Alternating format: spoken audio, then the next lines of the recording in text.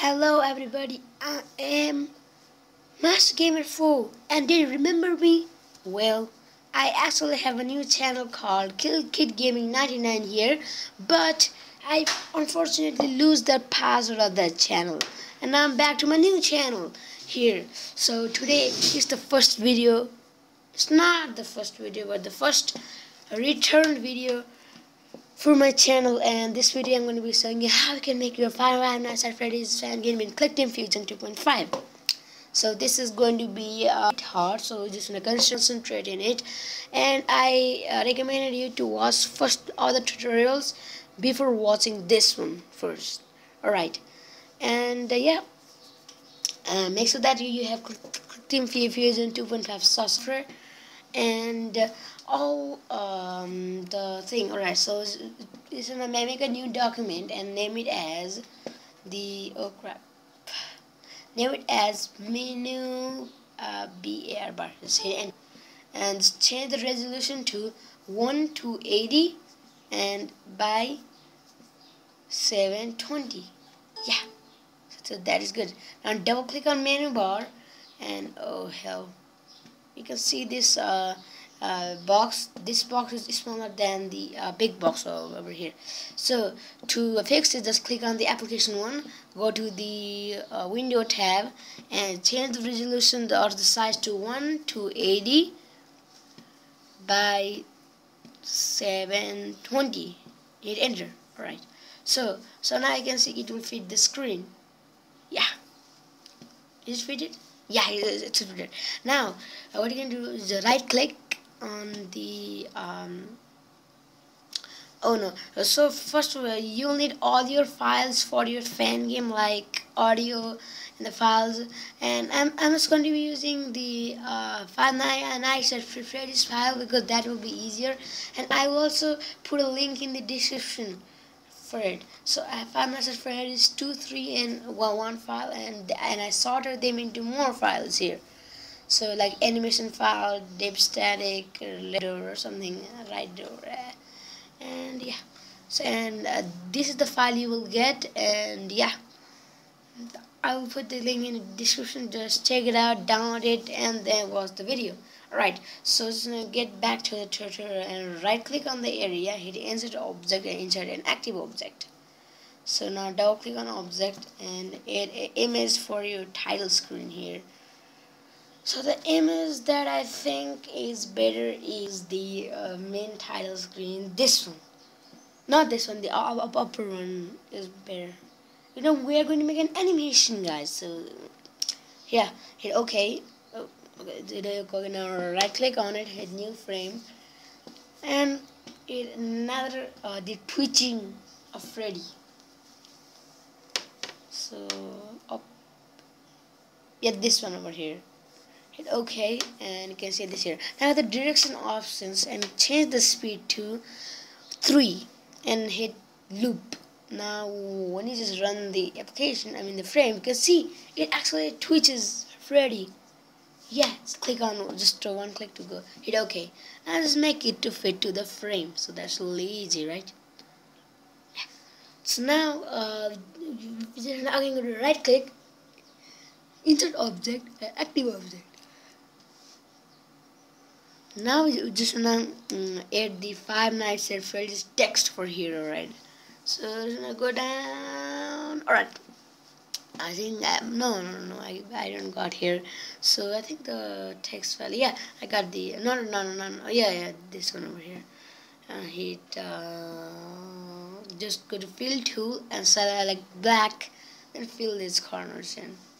You might have to zoom in out, so then it will be easier for you to just figure it out where it is, right?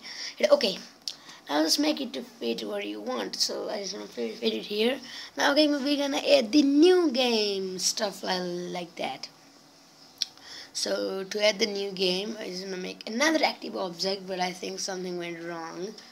I know what the hell is wrong going on. Yeah, just add an active object here, and just add an object of, yeah, open. Okay, zoom in and Just fill these corners in.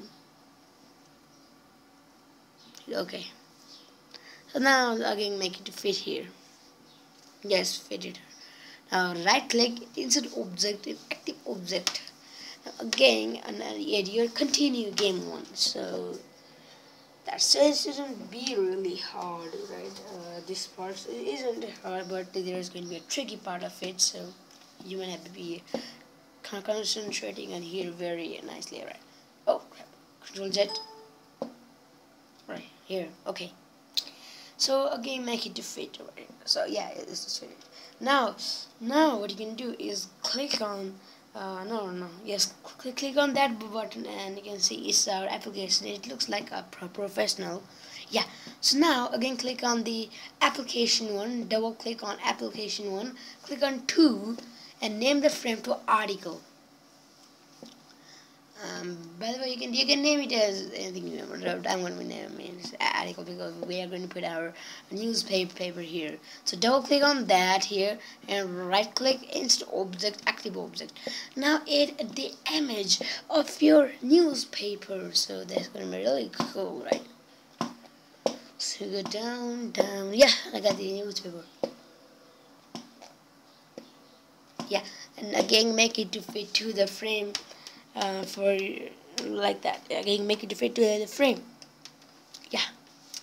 Now what you're gonna do is just check if it's fitted or not. I think it's fitted. Yeah, it's fitted.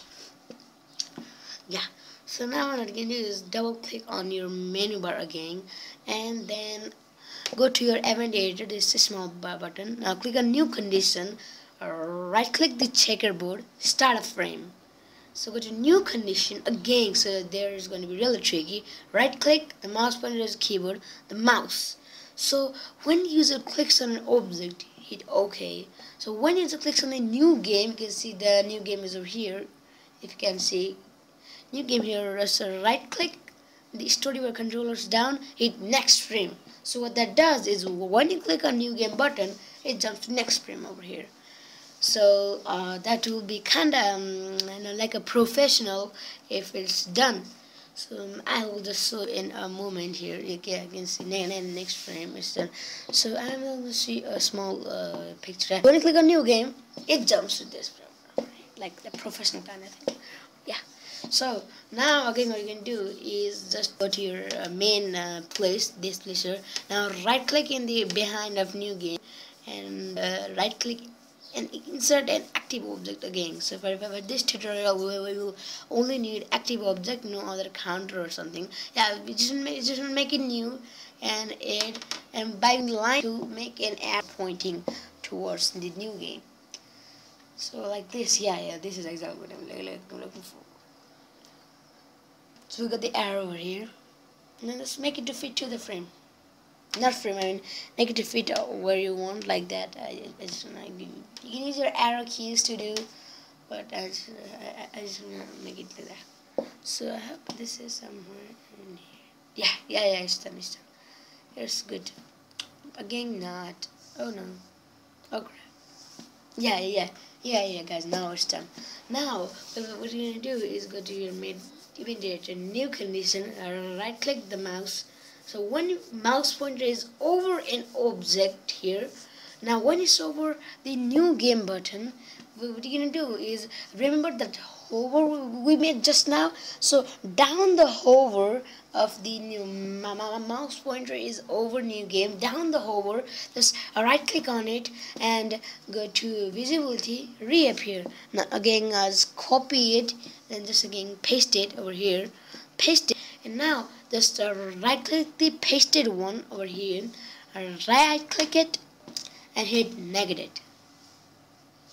So now just delete that, and then just right click visibility, invisible. So now what that does is it actually makes a kind of professional hover, like in the Five Nights at Freddy's kinda. And if you click on that in the new game button, it will surely jump to the next frame. Yeah, so when you click on new game, it jumps to this frame over here. So yeah, this is more from this tutorial. Thanks for watching, guys. Please leave a rate, comment, and subscribe. Bye.